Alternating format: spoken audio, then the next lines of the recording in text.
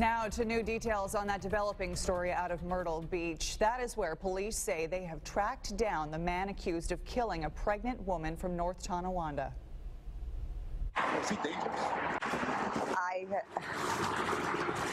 never thought he was, but apparently he's capable of anything. Tonight, 7 Eyewitness News is digging deeper into this case. As Jill Perkins reports, the suspect is very close to the victim's family. Shannon DeTillio of North Tonawanda was 22 years old. This is the construction site in South Carolina where her bloody body was found, and this is the man police say killed her.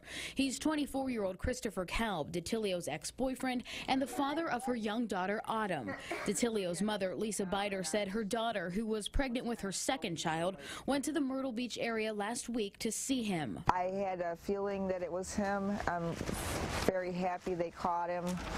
I'm relieved. Kalb was arrested last night just a few miles away in North Carolina, but not for DeTillio's murder. Instead, for a November assault on a different woman. Police in South Carolina are now awaiting his extradition so they can officially charge him with shooting DeTillio to death. And according to Shannon's mother, while pregnant with Autumn, there's a history of him beating on her before she had the baby, while she was pregnant. Investigators say DeTillio was pregnant with her second baby when she arrived in Myrtle Beach last Thursday, April 7th. Her body was found on Monday, the 11th, at this construction site just a few miles from the bus station. They found him right here. Joe Cossey works on the site. It's the location where police believe Kalb committed the murder, and they're asking employees to keep their eyes peeled for a gun. While I'm working out here, we're just kind of keep an eye out, see if I might spot it. Here in Western New York, DeTillio's mother is just beginning to grieve, holding her granddaughter close as she remembers Shannon for the strong young woman she says she was. Shannon was a beautiful girl, beautiful person.